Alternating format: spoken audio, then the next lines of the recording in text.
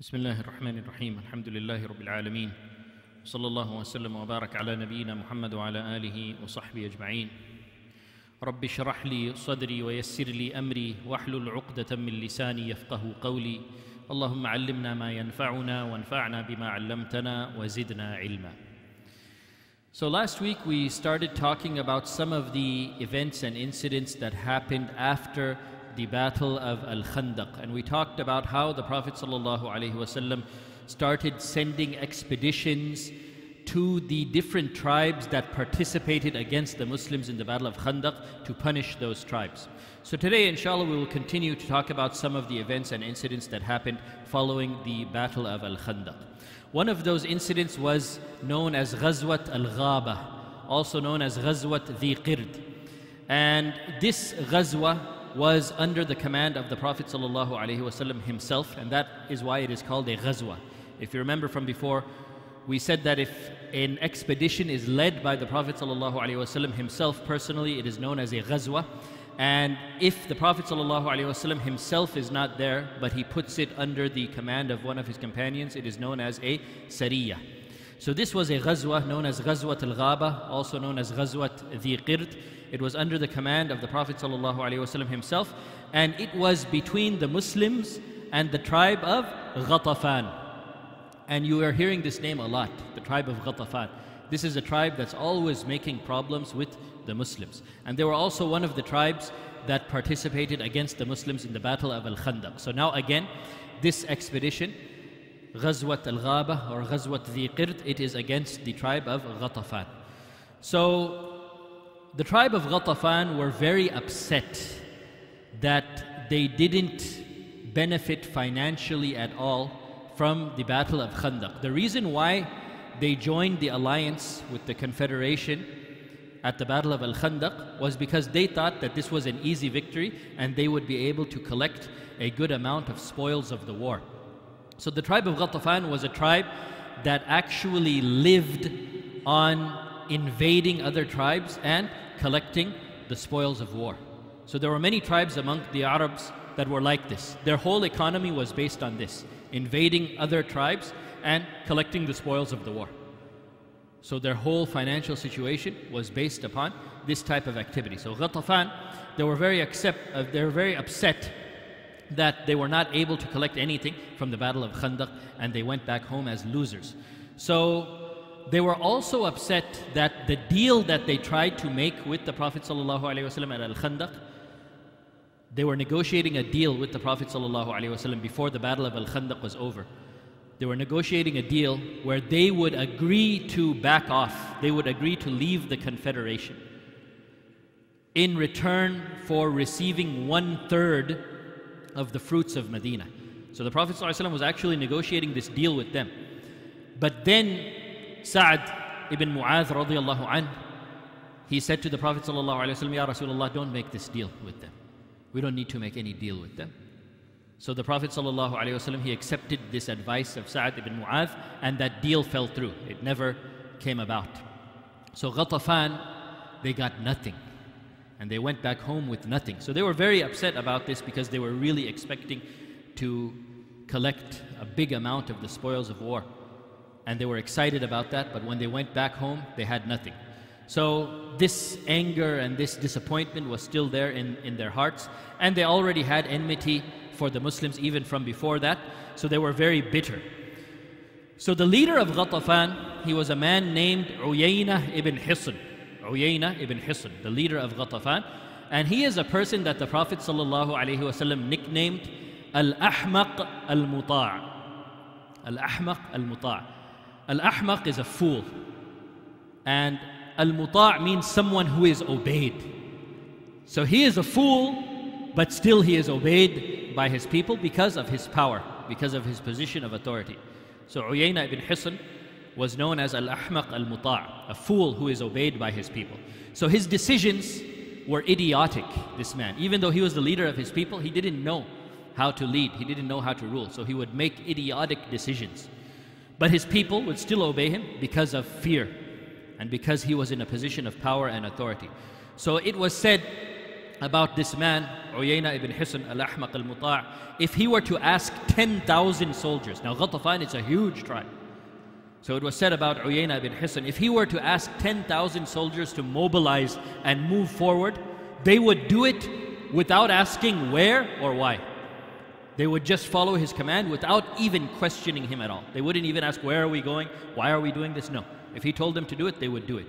So he was obeyed by his people even though he was a fool. So Uyayna ibn Hisn, he sent a group of horsemen under the leadership of his own son. His own son was Fuzara ibn Uyayna ibn Hisn. So he sent this group of horsemen, these soldiers on horse, under the leadership of Fuzara ibn Uyayna, his own son, and he sent them with the instructions to go to Medina. But not really with the purpose of actually fighting and killing people or taking over Medina, nothing like that. But the intention was just to steal whatever you can. Steal animals, steal fruit, steal whatever you can, and come back. And if you have to kill anyone in the process while doing that, then yeah, go ahead and kill people. But the main purpose was not to kill people. The main purpose was actually just to steal whatever they could. So these horsemen, they reached an area right by the outskirts of Medina, and this area was known as Mantaqa Al-Ghabah, the area of what can be translated loosely as the forest. So basically it was an area right on the outskirts of Medina. It was an area that had lots of trees, and it was an area of farmland and agriculture. So the animals, they used to graze there, and it was a place basically where the farmers would graze their animals, and they would grow fruits and stuff like that.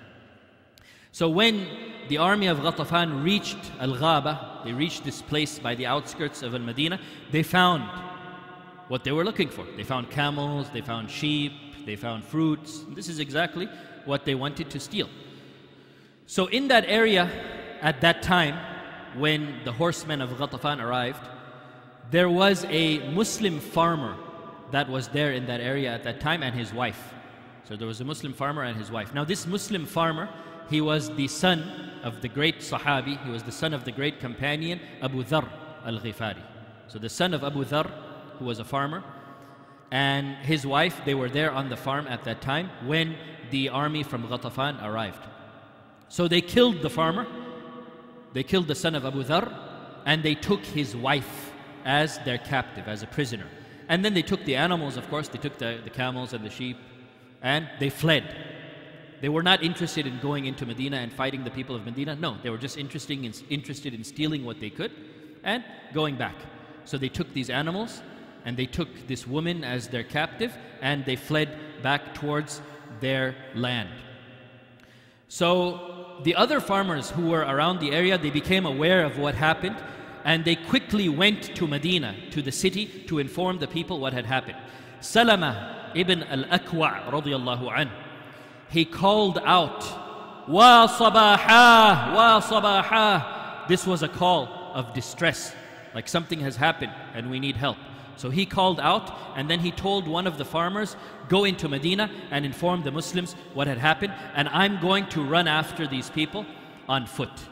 So Salama ibn al-Akwa', he didn't want to go into Medina himself and inform the people, because he wanted to actually chase the people, the soldiers from Ghatafan, as fast as he could. Now Salama ibn al-Akwa', he was very well known. He was a great fighter, a great warrior amongst the Sahaba, and he was actually known as the best fighter on foot, the best soldier or the best warrior of the Sahaba who would fight on foot. The Prophet ﷺ said, "خَيْرُ فُرْسَانِنَا أَبُو قَتَادَةَ وَخَيْرُ رِجَالَاتِنَا سَلَمَ ibn al-Akwa'." The Prophet ﷺ said, the best of our fighters on horse, the best of our horsemen is Abu Qatada. And the best of our foot fighters, our foot soldiers, the best of them is Salama ibn al-Akwa' radiyallahu anhu. So he was a very good fighter on foot. And he was very, very fast. This was something that he was well known for, his speed. He could run extremely fast. And whenever he would race with anybody, he would always win the race. And it was said that he could even beat horses in race. If he would race with a horse, he could actually even beat a horse in race. That's how fast this man was, radiyallahu anhu. So he ran after the invaders on foot. So when the news reached Medina that these soldiers from Ghatafan had come and they had killed one of the Muslim farmers and they had taken his wife as a captive and they fled with these camels and these animals and they're going back to Ghatafan. When this news reached Medina, the Prophet ﷺ gathered the people and he quickly prepared a cavalry of about 200 men under the leadership of Sa'd ibn Zayd radiallahu anhu. And he sent them ahead quickly, 200 men to go quickly. And the Prophet ﷺ stayed back to make more preparations for a bigger force to follow them. But he wanted to send 200 people quickly, and in the meantime, he would prepare a bigger force and they would follow. So the Prophet ﷺ sent these 200 men ahead under the leadership of Sa'd ibn Zayd, while the Prophet ﷺ stayed back and he prepared a bigger army of 700 people to follow them.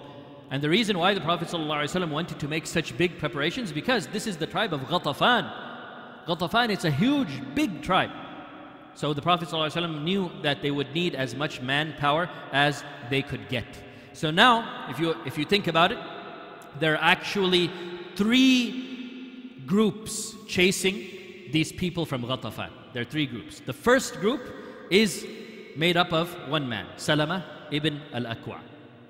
And then the second group is these 200 people under the leadership of Sa'd ibn Zayd. And then the third group is the main army led by the Prophet ﷺ. And he has 700 soldiers with him. So of course the first to reach these people was Salama ibn al-Akwa.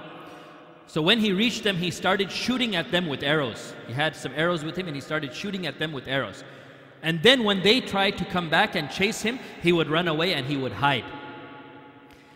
And then when they couldn't find him, they would move forward again, and then he would go back after them again and start shooting them again with arrows.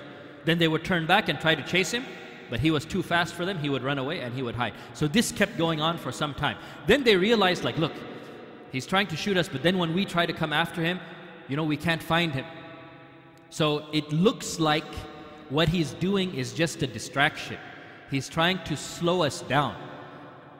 And the reason why he's trying to slow us down, it must mean that there is an army behind him. And he's trying to make sure that we don't get too far ahead so that that army can come and catch up with us. So this was the thinking of Fuzara ibn Uyayna, the head of this army. And he was right, actually. This was his thinking. So what he decided to do is he sent the army ahead. He sent the army with all of the spoils, with the animals and everything. He sent them ahead, and he decided to stay back himself along with his own brother Habib ibn Uyayna ibn Hisn and 2 more men. So Fuzara and his brother Habib and 2 more men, they stayed back to block Salama, and they sent the rest of the army ahead. So now Salama cannot move forward because these 4 men are distracting him, are not letting him move forward, and the rest of the army is able to move forward. So this was the strategy of Fuzara ibn Uyayna, the head of this army. So now in the meantime, the group of 200 Muslim cavalrymen, they caught up with Salama. They arrived and they caught up with Salama, and these 4 guys from Ghatafan are there as well. Fuzara and Habib and the 2 other guys who were trying to block Salama. So now the 200 men that the Prophet ﷺ quickly sent, they have arrived as well. And amongst these 200 men is Abu Qatada. And Abu Qatada, as we mentioned, he was the greatest knight of the Muslim fighters. He was the best fighter, the best warrior of the Muslims who would fight on horse. So Abu Qatada, he went towards those 4 men and he killed Habib ibn Uyayna.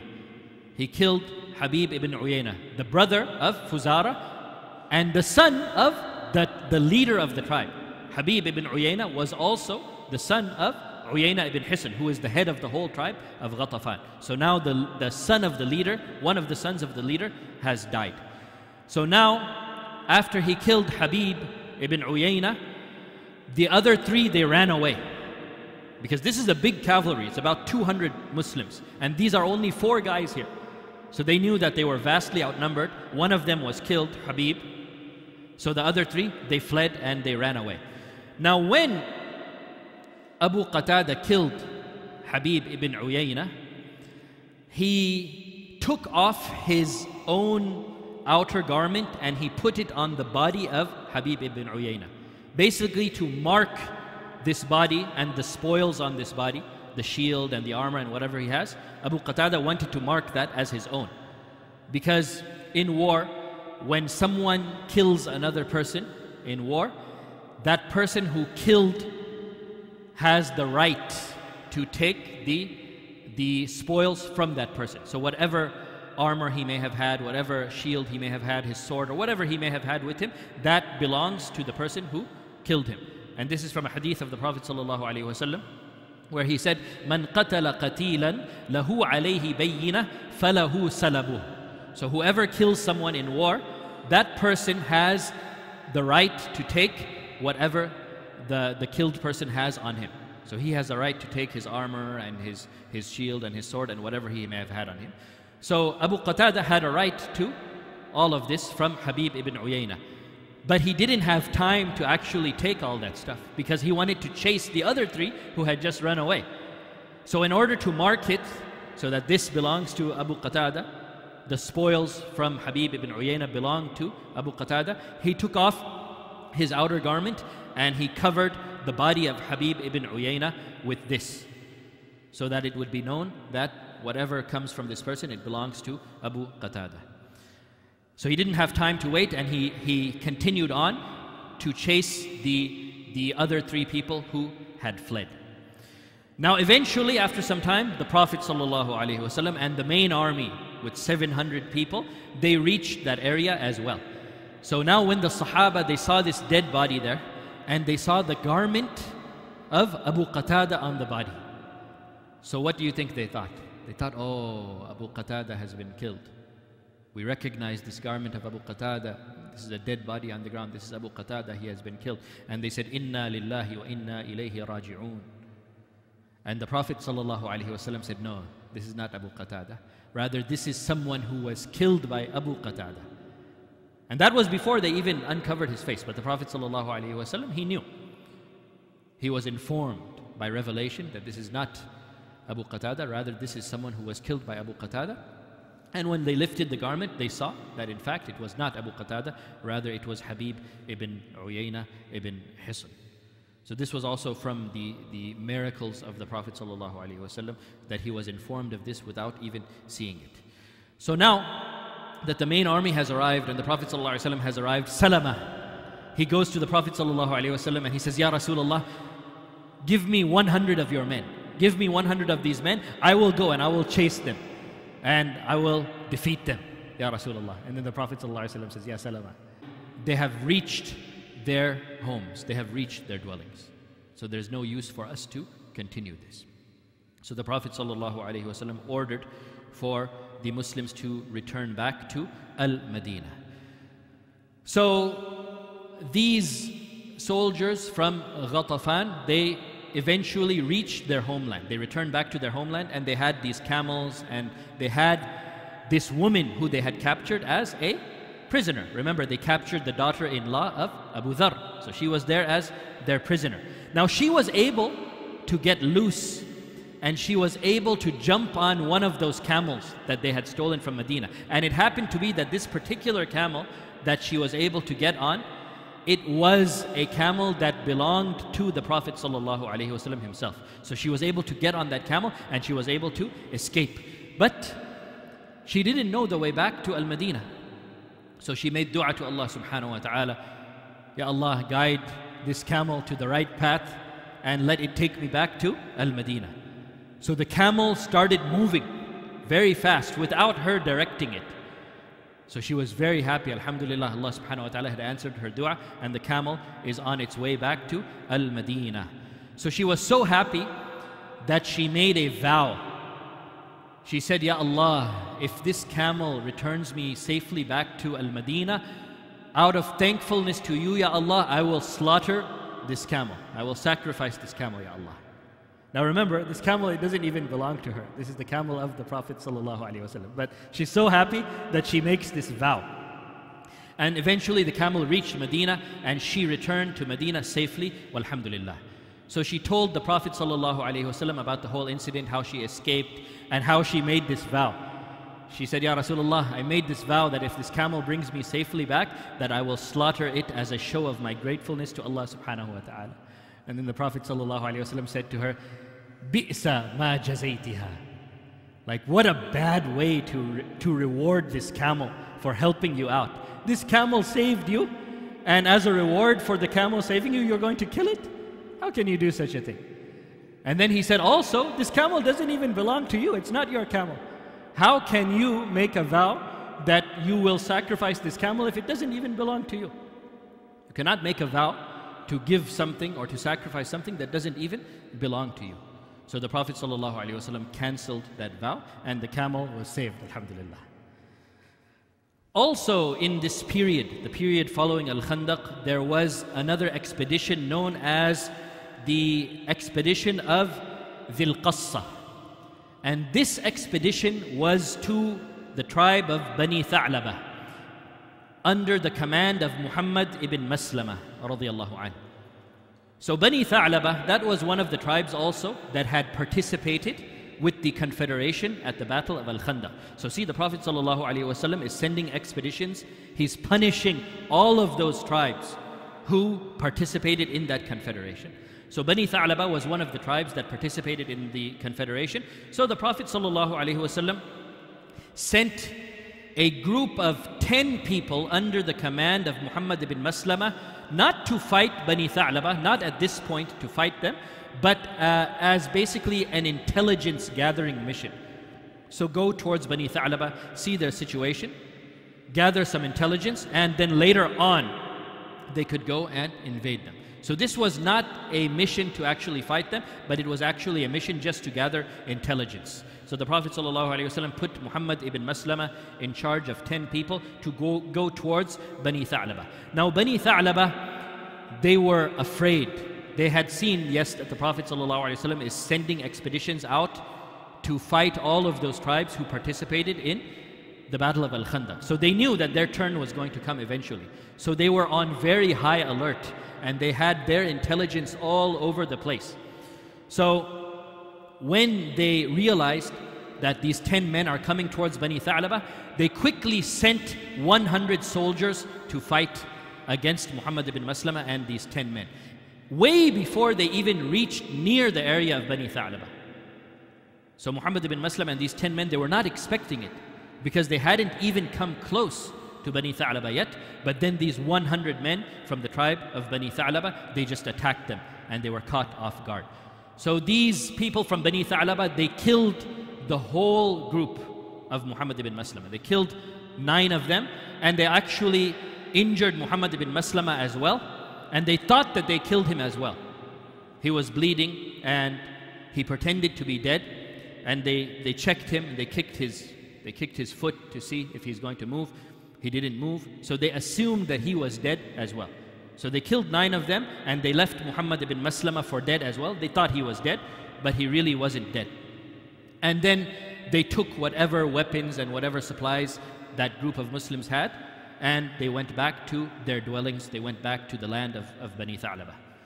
So Muhammad ibn Maslama, he's injured, he's bleeding, and he's pretending to be dead, because he doesn't know who's still around, who's watching, so he has to play dead. He has to pretend to be dead. And he pretended to be dead for a long time. Then he heard someone around the area. And he's still pretending to be dead because he doesn't know who this is. But then he heard a person in the area, and he saw these dead bodies. And this man said, Inna lillahi wa inna ilayhi raji'un. So when Muhammad ibn Maslama heard this person saying, Inna lillahi wa inna ilayhi raji'un, he knew that this is a Muslim. So then he opened his eyes and he said, look, I'm not dead. Help me. So they helped him, and they took him back to Al-Madinah, and they treated him, and alhamdulillah, he recovered in Al-Madinah.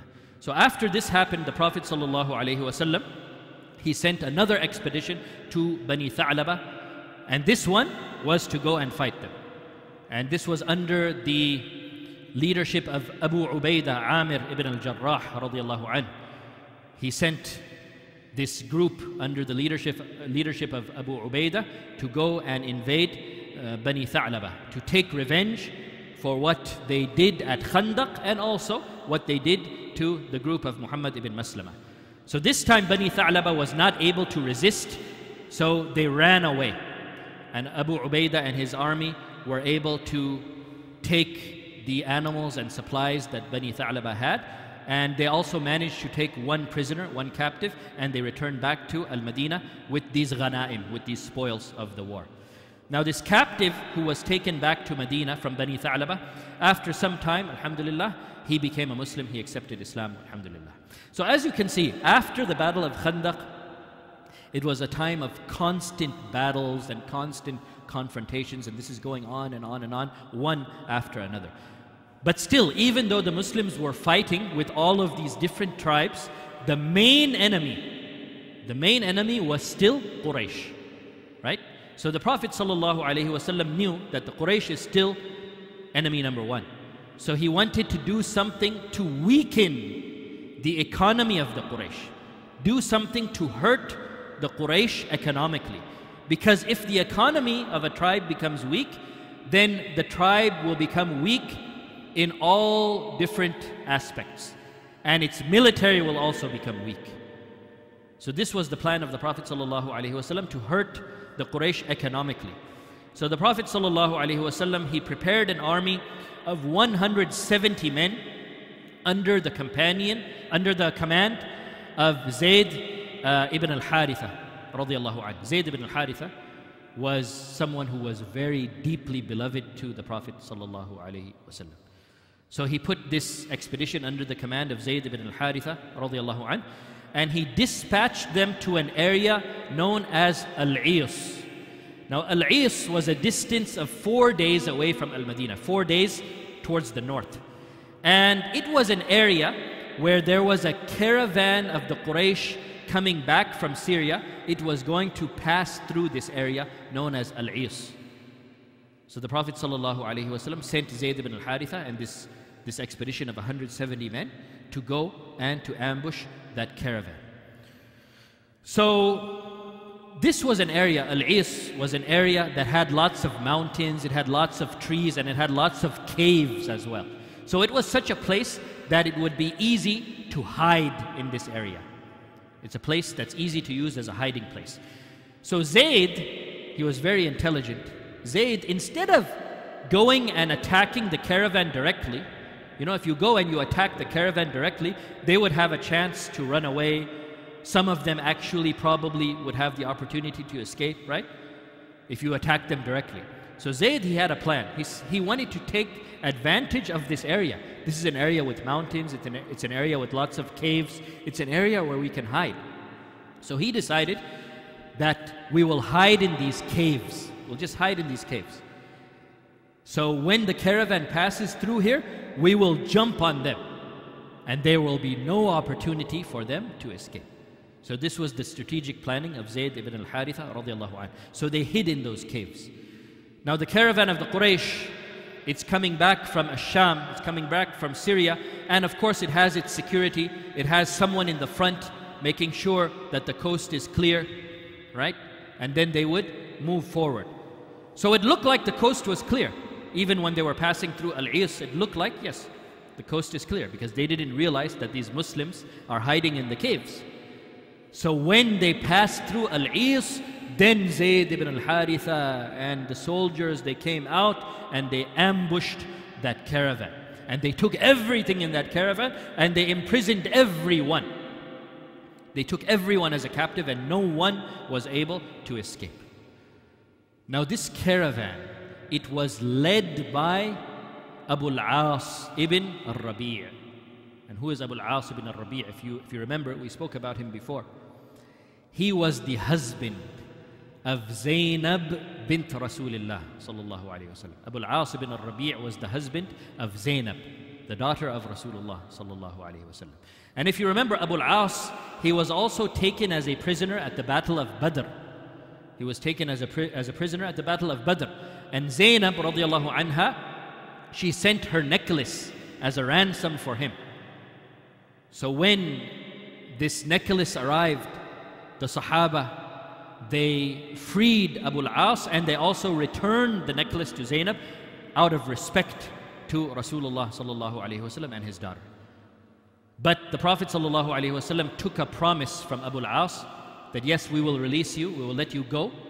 On the day of Badr this is, we will let you go, but you have to give permission to my daughter that she can leave Mecca and she can make hijrah to Al-Madinah. So Abu al-As, he gave the Prophet ﷺ his word, and after the Battle of Badr, he returned back to Mecca, and he told his wife, he told Zainab, you are free, you can go and make hijrah to your father. Go and make hijrah to Al-Madinah. And Zainab radiallahu anha, she left Mecca and she made hijrah to Medina. So he kept his word. He made a promise to the Prophet ﷺ and he kept that promise. So even though he wasn't a Muslim, he had that sense of honor, that if I make a promise, I will keep my promise. So this happened a few years back at the Battle of Badr. Now, just a few years later, Abu al-As is coming back from Syria. He is in charge of this caravan of the Quraysh, and he is captured by Zayd ibn al-Haritha and this group of Muslims. So they come back to Al-Madinah, and the prisoners are tied inside the masjid of the Prophet ﷺ. This is how they used to handle the prisoners. They would be tied up in the masjid so that they could see the interactions of the Muslims, they could hear the recitation of the Quran. This was also a form of da'wah even for the prisoners. So now when Zainab heard that her husband was one of the captives, her husband was one of the prisoners, she wanted to give him her protection. So at the time of Salatul Fajr, the Prophet ﷺ, he started the Salah. He said, Allahu Akbar. And the Muslims behind him, they also said, Allahu Akbar. Zainab was there as well. But before she started her Salah, the Muslims had all started their Salah, but before Zainab did her takbir, she said, Ajartu Abu al-As. I have given Abu al-As my protection. He is under my protection. And nobody could reply at that time because everyone was in Salah. The Prophet ﷺ heard it. He heard his daughter say these words, but he was in the middle of Salah, so he couldn't respond. After he finished Salatul Fajr, he turned to his companions and he said, Hal sami'tum ma sami't? Did you hear what I heard? And they said, Na'am ya Rasulullah, we heard it ya Rasulullah. And then the Prophet ﷺ said to his companions, Walladhi nafsi biyadih, ma alimtu hadha. I didn't know about this. I had no idea about this. She didn't say anything about this to me, and I had no idea about this. So he wanted to clarify to his companions that he didn't have some secret conversation with his daughter to give protection to her husband. No, it's nothing like this. She did this on her own. So he said to his companions, Wallahi, I swear by Allah, I had no idea about this. So Zainab, she gave this promise of protection to Abu al-As, so it was fulfilled. He was under her protection. So Zainab radiallahu anha, she asked the Prophet sallallahu alaihi wasallam, Ya Rasulullah, can you return his money back to him? The wealth that he has, can you return that back to him? And then the Prophet sallallahu alaihi wasallam, he consulted his companions about this. He said to his companions that, you know the position of this man, Abu al-As, in my family. He is the husband of my daughter. So if you want to return his money to him, then we will be grateful for that. But if you don't want to return his money to him, then that is your right. And you have a right to that money. So the Prophet ﷺ didn't push them to make a decision to give him back the money. He said, if you want to do it, we'll be happy with that. But if you don't want to do it, if you want to keep that, then that is your absolute right to keep it. This is the right that Allah subhanahu wa ta'ala has given you. But the companions of the Prophet sallallahu alaihi wasallam, they had so much love and honor and respect for the Prophet sallallahu alaihi wasallam that they said to him, Ya Rasulullah, we are happy to give him back his money. So they gave him back his money. And Abu al-As was very grateful for this. And he also asked, after they gave him back his money, he said to them, I also have some amanat, some trusts that the Quraysh has entrusted me with. So will you give me permission to return those trusts to the people? And the Sahaba, they said, we will give you the opportunity to return those trusts to the Quraysh. And out of an honor for Zainab and her father, Rasulullah sallallahu alaihi wasallam, because of your position with them, To honor them, we will release you and we will release all of the prisoners. All of the prisoners are free to go. And this is out of respect to Rasulullah sallallahu alaihi wasallam and his daughter. So Abu al-As was so impressed by this, and he was so grateful for this, to see, look at these manners, look at this integrity, look at the character of these people. So he was very impressed, and Islam entered his heart at that time. But he didn't say anything publicly. So he went back to Mecca and he returned the trusts of the people to them. And after he returned everything, he said to the people of the Quraysh, have I fulfilled all of my obligations to you? Have I returned all of your amanat, all of your trust to you? And they said, yes, we bear witness that you have returned everything to us and you have fulfilled your obligations towards us. So once he had gotten this off of his neck, once he had fulfilled all of these obligations, then he said to them, he said, Ashhadu an la ilaha illallah wa ashhadu anna Muhammadan Rasulullah. I bear witness that there is no one worthy of worship except Allah, and I bear witness that Muhammad sallallahu alaihi wasallam is the messenger of Allah. Then he went back to Al-Madinah as a Muslim, alhamdulillah, and the Prophet sallallahu alaihi wasallam returned him back to his wife, and he lived back with his wife Zainab radiallahu anha as a Muslim, walhamdulillah. So this family was reunited, alhamdulillah. Zainab radiallahu anha was reunited with her husband Abu al-As, alhamdulillah, as a Muslim. So this is a very good ending for this story, alhamdulillah. So these are some of the events that took place after the Battle of Al-Khandaq, and there are still a few more events that took place, and inshallah we will continue to discuss this and talk about this next week, bi'idhnillah. Wallahu a'lam, wa sallallahu wa sallam wa baraka ala nabiyyina Muhammad wa ala alihi wa sahbihi ajma'in.